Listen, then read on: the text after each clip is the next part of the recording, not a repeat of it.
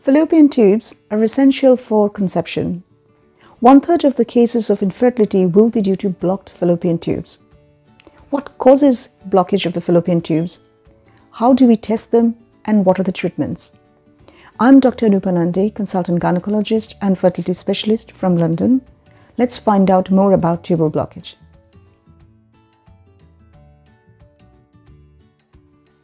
Every month, the ovary releases an egg, which is picked up by the fallopian tube. In the tube, the egg gets surrounded by sperm, and only one will get entry into the egg and fertilize it. The embryo created stays in the tube for 4 days and keeps developing. The tube provides the environment needed for the embryo development and also moves the embryo towards the right direction by ciliary and muscular action. By day 5, it travels to the uterus. Here, it gets implanted and pregnancy occurs. So, a normal and functioning fallopian tube is vital for natural conception. If the tube is blocked, the sperm and egg will not be able to mate each other and pregnancy is almost impossible. Most common cause of damage to the fallopian tube is infection.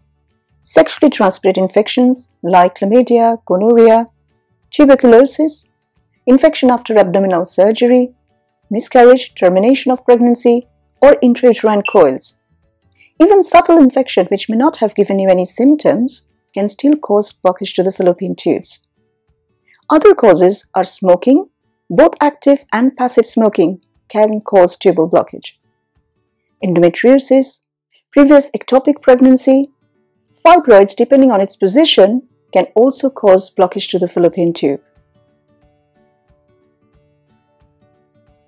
If the part of the tube close to the uterus is blocked, it is called proximal block. Sometimes the block is in the middle of the tube. If the block is in the part away from the uterus, it is called distal block. Sometimes the finger-like projections at the end of the tube can get damaged, called fimbrial block. If the tube gets swollen due to collected secretions, it is called hydrosalpinx. Tubal damage do not give you any symptoms. It's usually diagnosed at the time of investigation for infertility. You may have symptoms due to the factors causing tubal damage, like pelvic inflammatory disease or endometriosis. Occasionally, if you have got hydrosalpinx or swollen tube, then the fluid from the hydrosalpinx can trickle back into the uterus and give you vaginal discharge.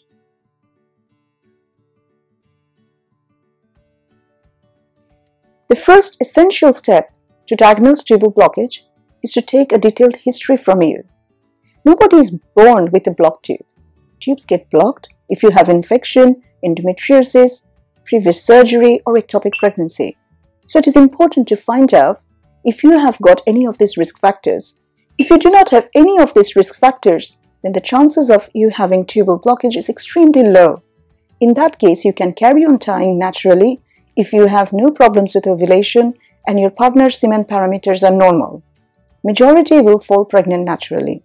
If you do not conceive in 6 to 12 months, then you can consider testing your tubes using tests like hydrosalpinx or HyCoSy. In HSG, dye is instilled into the uterus and X-ray taken. If the tubes are open, then dye can be seen flowing out through your tubes. The dye will not flow out of the tube if the tube is blocked. If HSG shows that your tubes are open, then it's quite accurate.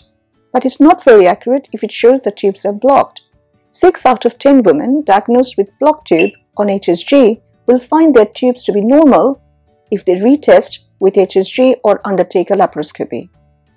So if you have been diagnosed with tubal blockage with HSG, then please remember to retest it to confirm. In HyCoSy, instead of X-ray, ultrasound scan is used to see if the dye is flowing out through your tubes. It has additional benefit that during the ultrasound scan, your uterus and ovaries can also be checked.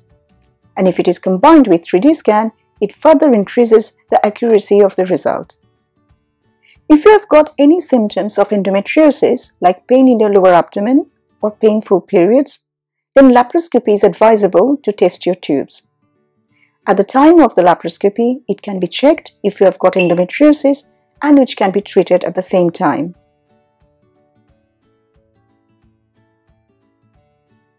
If you have got one tube blocked and the other tube normal, then you have every chance of falling pregnant naturally or with IUI if you have no other causes of infertility.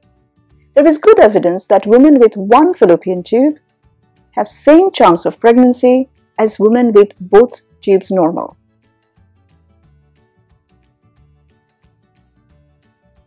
If both tubes are blocked, then the options are surgery or IVF. Surgery cannot be done in all cases. It's only possible if the block is minimal and in majority of the tube looks healthy. However, after the surgery, there is increased risk of ectopic pregnancy, surgical and anesthetic complications, and the tubes can get blocked again. IVF is preferred if you have other causes of infertility like abnormal semen parameters, or you have been trying for long duration, or if the tubes are badly damaged beyond repair. In that case, do not waste time in trying to fix the tubes. Rather, move on with IVF sooner. Delaying IVF will only reduce your chances of success. Only in certain cases, whether the block is in the proximal part of the tube that is close to the uterus, it can be treated without surgery, and the treatments are tubal flushing and tubal cannulation. Tubal flushing basically means doing a dye test with HSG. The dye flows through the tube and clears up if there is any minor blockage due to mucus plug. There is good evidence that women do fall pregnant naturally within 3 to 6 months after a dye test with HSG. Tubal cannulation is a procedure which can be done at the same time with HSG. Under X-ray guidance, a fine wire is passed through the vagina into the uterus and to the proximal end of the tube to clear the block.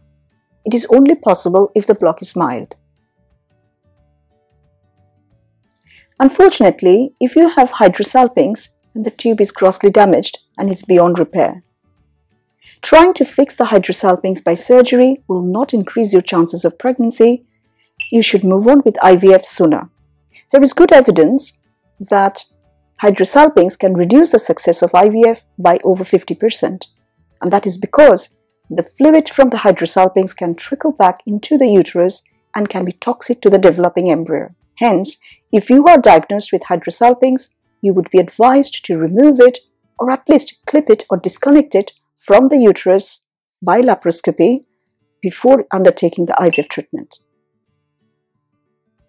So to summarize, an open and functioning fallopian tube is vital for natural conception.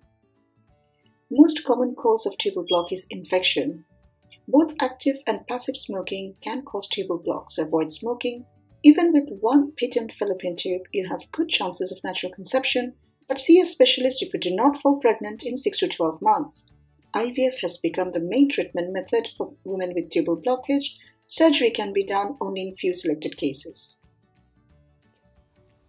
Thank you for listening. I hope the information was useful. If you have any questions about tubal blockage, please put it down in the comment box. Thank you.